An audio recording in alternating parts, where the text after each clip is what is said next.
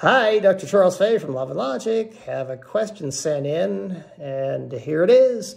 How do you suggest handling a fifth grader who hits other students and is very disrespectful to teachers? Behavior at home isn't much different. So you have a lot of work to do, and some of it's going to be kind of hard work. But you know what?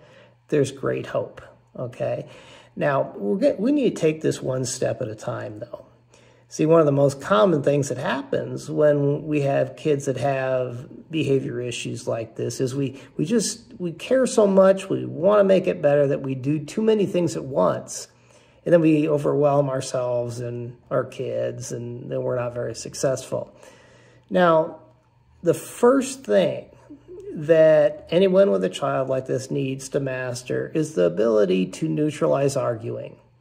Get really good at when he starts to argue or she starts to argue, say to yourself, do not think. Just go brain dead. Because if you think too hard, words will come out of your mouth. And then you just keep repeating the same thing. And I shared with another person just in another one of these videos this response. And what did I say? Well, that's not fair. And what did I say? Well, this is stupid. And what did I say? I asked you to do such and such, right? And what did I say? And you become a broken record. What did I say? And what did I say? Or other parents like this with real defiant kids.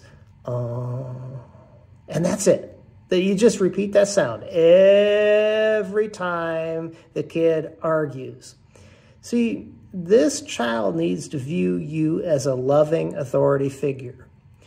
I'll emphasize, don't move on to other skills until you've mastered this one.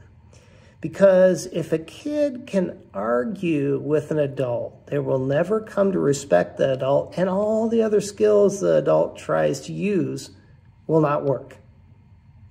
I know that's going to help you. So you stick with that one first. I wish you the best.